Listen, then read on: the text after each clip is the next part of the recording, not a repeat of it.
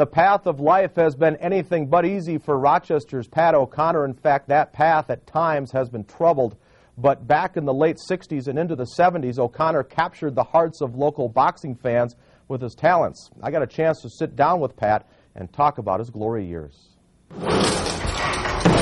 Pat O'Connor doesn't spend all that much time in the gym anymore. But in the late 60s and into the mid-70s, O'Connor was Rochester's fight machine. It was the only thing he was raised to do, battle in the ring. I was not a good football player. I couldn't play hockey. My brother was a much better athlete than I was. But I could do one thing very well. That's what I told Joe Mayer. I said, Joe, I'm not a football player.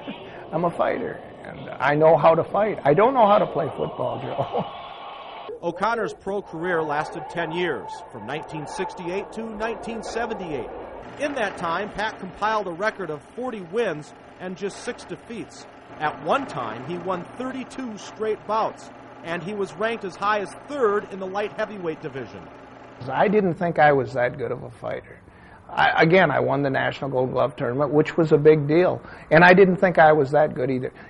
I sit back and think about it and think somebody did me some favors along the line someplace, because I never thought I beat fighters I didn't think I should have beat. $5,000 a fight. That's what O'Connor earned during the height of his career. And looking back, the 51-year-old felt the ring was his office.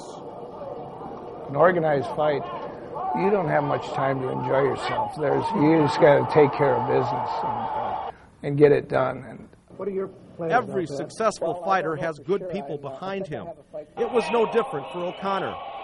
Me, Ben Sternberg, Bruno Lisi, Gene Fesenmeyer, my father, and a lot of friends that were very helpful and supported me.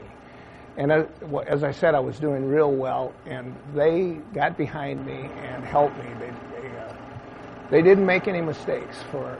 They didn't make any mistakes at all. If there were mistakes made, I made them. He was never afraid in the ring, and to this day, you can still sense the fighter deep down in Pat O'Connor. I never fought anybody, Pat, that I thought could beat me. And of the 46 fights I had, I never got in the ring with anyone. I've been beaten, but I didn't. Before the fight, I didn't think that they could beat me, or I wouldn't have fought them.